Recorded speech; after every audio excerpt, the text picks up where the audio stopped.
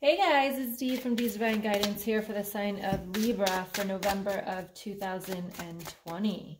So let's see what's going on. If you haven't been to my channel, welcome. I'm a spiritual empowerment coach and healer, and I help women heal from toxic relationships by healing their childhood trauma. All right, if you haven't heard, I also have a new course that I just put out, which is called Unleash Your Divine Self and Manifest Your Abundance. So if you are looking to really connect to your higher self and manifest the things that you want to bring into your life, if you're trying to manifest and it's not working, this course is definitely for you. So you can check out the details. Early bird pricing does end on November 1st. You can check that out in the description box in the comments below. All right, let's see what is going on. What messages does Spirit have for you? Also, make sure you hit that subscribe button. I do go live every Tuesday with different videos at 8 p.m. Eastern Standard Time. All right, what is the last card? Okay. Beautiful energy this month. So, ooh, with the deck turned upside down, which never happens, the Magician. So this is your manifestation card. So you might be manifesting something this month. Now, the overall energy is the Nine of Pentacles. Now, this is my single card. So if it might be that you're going to be single this month and you're going to be working on yourself. It could also mean that you're just going to be more independent, really kind of doing things on your own this month. But you've got the Star card with the Four of Wands and the Knight of Swords. So this is telling me that, you know, you're trying to maybe listen to your intuition, connect to your intuition with the Star. You might be giving too much here because I see her pouring this out. So just be careful with that balance. There's definitely going to be some communication here that's needed with the Knight of Swords. So it definitely could be rocky here with this communication that might be coming in. You might be trying to do something good, but with the Four of Wands and the Knight of Swords here, it could be not as smooth as you think it might be, okay? In the middle of the month here, you've got the Moon card with the Ten of Cups and the Wheel of Fortune. So this is telling me here that there's shadows coming out, things that still need to be healed within. Again, this could go back to childhood, but you've got the Ten of Cups there. So again, this is about family life.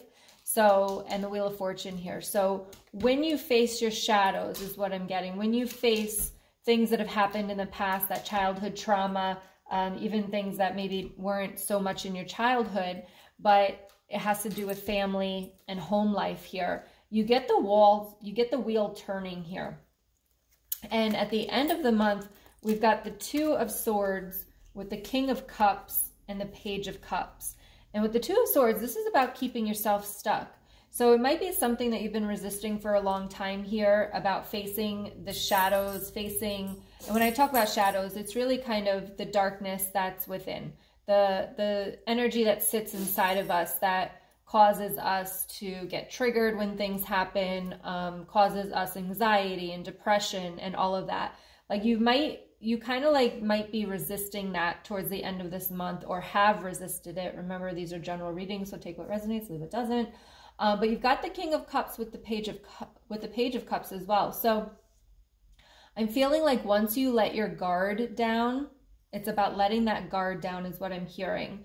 You will automatically step into this new energy for you about love and seeing things with love. And that doesn't mean it has to be all like peace, love, and happiness, but like you start to see things in a different way. You start to see things in a more positive way. You let go of some judgment. You let go of this rockiness over here that causes communication to be that way.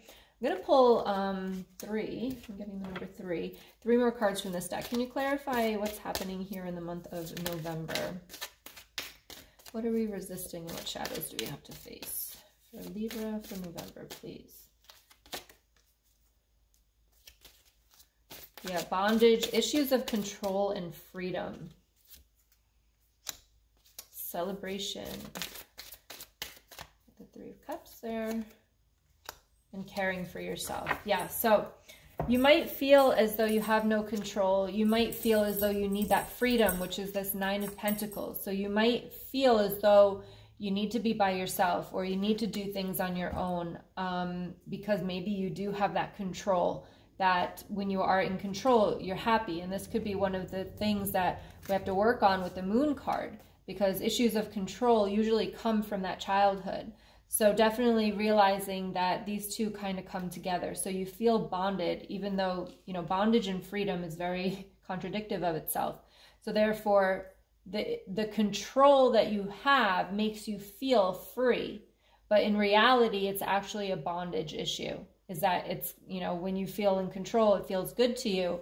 But when you don't feel in control, that's when it gets scary and uncomfortable. And that should be something that maybe you heal with the moon this month.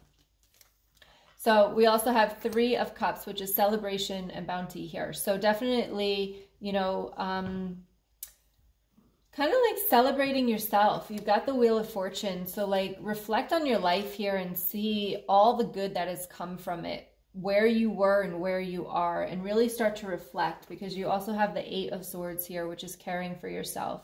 So make sure that you're spending time on yourself. Make sure that you're working on yourself and also healing yourself here as well. Okay, very, really important for the month of November. They're making me feel like if you go into December having worked on yourself in November, it's going to be a really different month for you versus if you just keep going the way that you're going. And here, again, living with love. So name all the things you love. And it says, you are one of them.